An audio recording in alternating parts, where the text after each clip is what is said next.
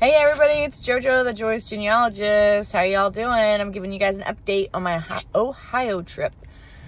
So, I am at the Morley farm right now as we speak, and that's what I'm doing today is visiting this farm and the John Johnson farm. And yesterday I visited Kirtland and the Kirtland Temple. It was really cool. I went to the Church of Jesus Christ of Latter-day Saints Visitor Center first, and I didn't know what to expect there. They took you on a little tour, which was really cool. I didn't know if we could like walk around freely, but they don't really like let you. I mean, you could walk around, but they lock all the buildings after you leave. So they unlock them when you get there, and then they lock them again after you leave. And then I couldn't really he said I couldn't do any videos of her talking.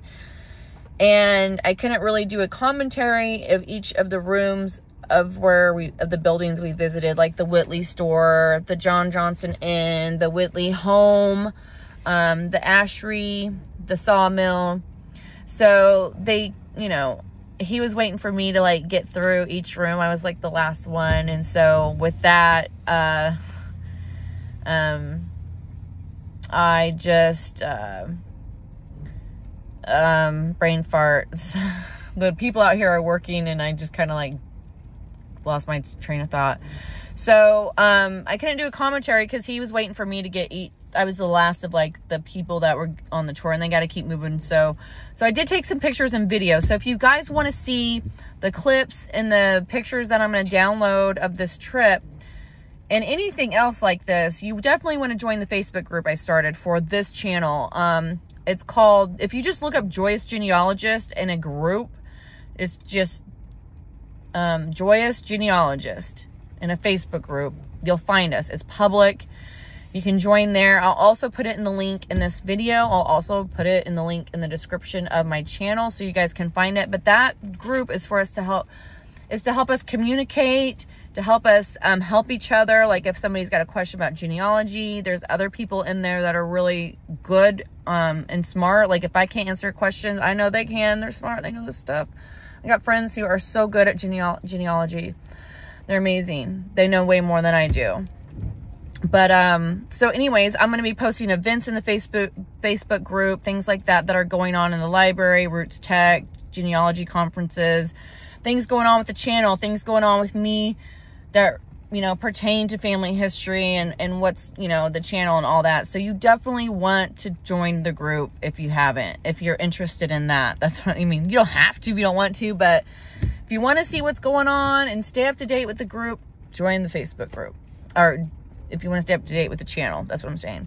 All right. So the Kirtland Visitor Center was really cool. I felt the spirit a lot in the Whitley store upstairs, and they have some wood in that upstairs that is the original wood floor from when Joseph Smith was alive, so you can walk on the same floor that he walked on. It's really cool.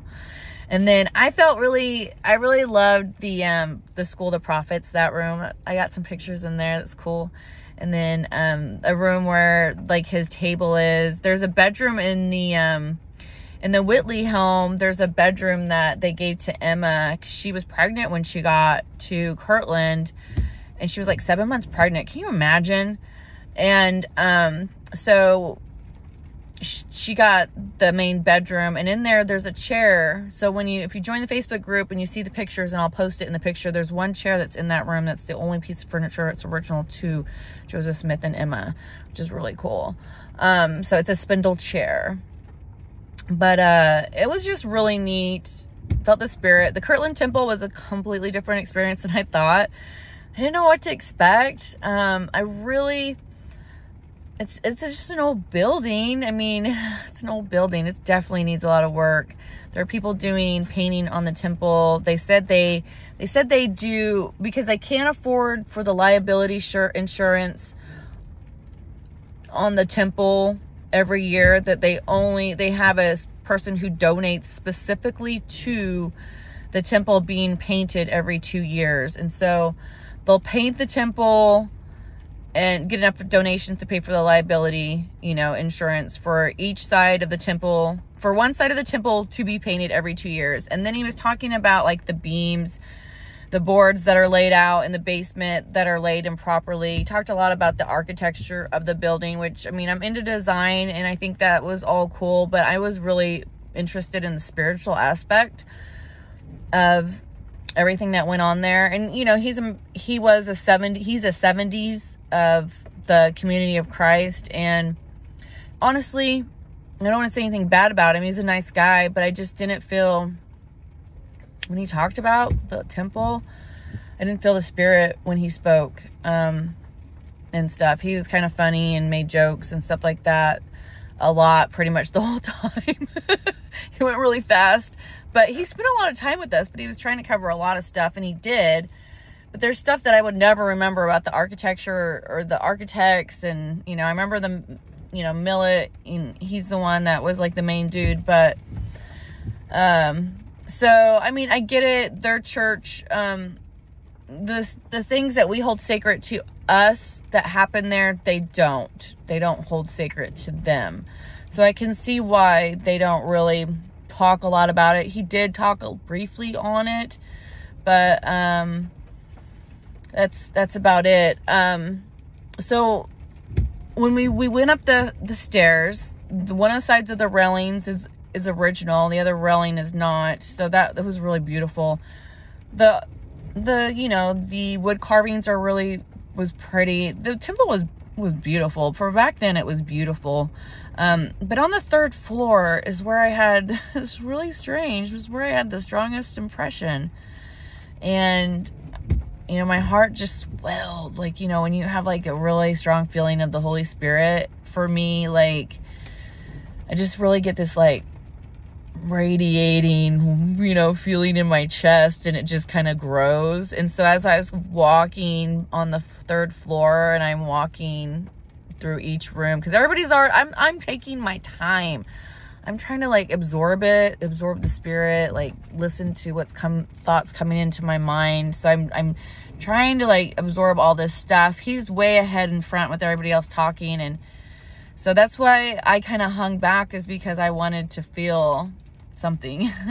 And I definitely did. So as I'm walking through these rooms where they used to like have school and classes and stuff, and I walked to this very back room, because I really didn't know what happened on the third floor necessarily, like the school, it was a school and stuff. But as I walked into that last room, so I kind of missed some of the stuff he was talking about. Heard him say, this is where, you know, you guys believe this is where Joseph Smith had a revelation about Alvin and blah, blah, blah. And so I wasn't quite sure what all that was, because he rambled, and I was like, what was he talking about? That third room that I was in, he says, was Joseph Fielding Smith's Jr.'s office, but that was the room where Joseph Smith received revelation about Alvin, and if he would be saved because he wasn't baptized. And so that was, I just had a thought come to my mind as I'm telling you guys this, an impression.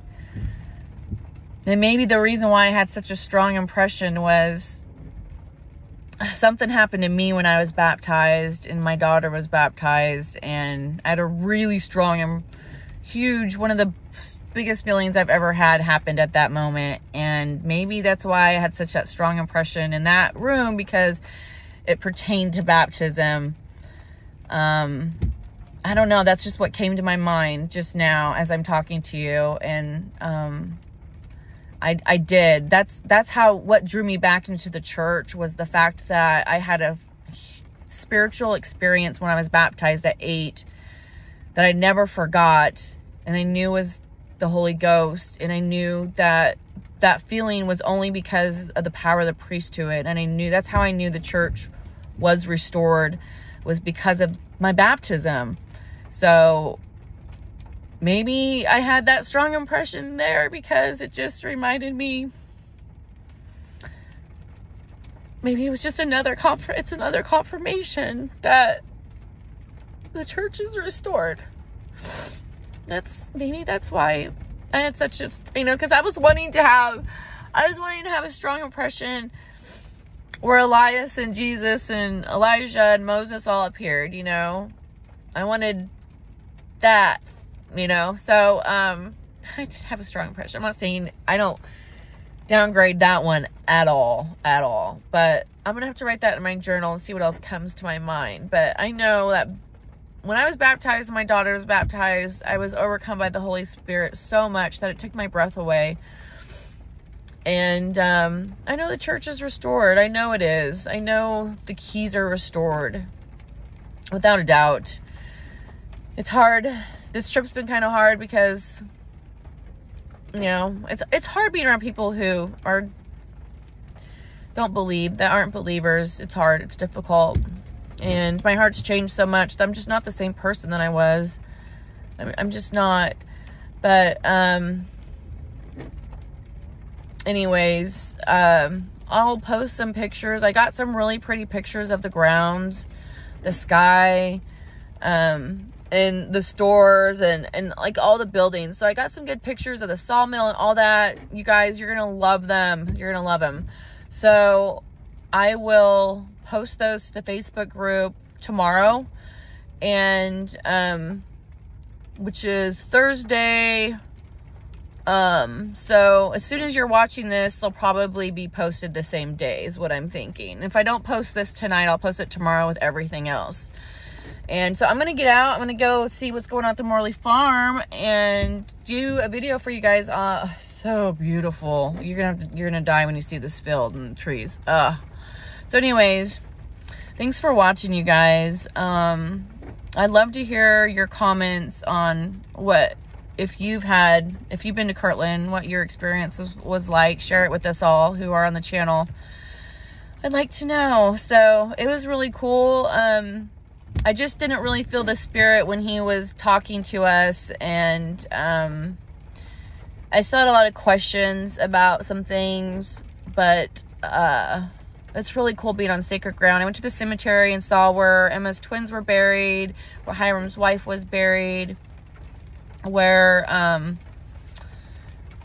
oh, I can't think offhand, but anyways, I'll post pictures of their gravestones too. So all right, you guys, have a wonderful day. Stay blessed and be good as usual.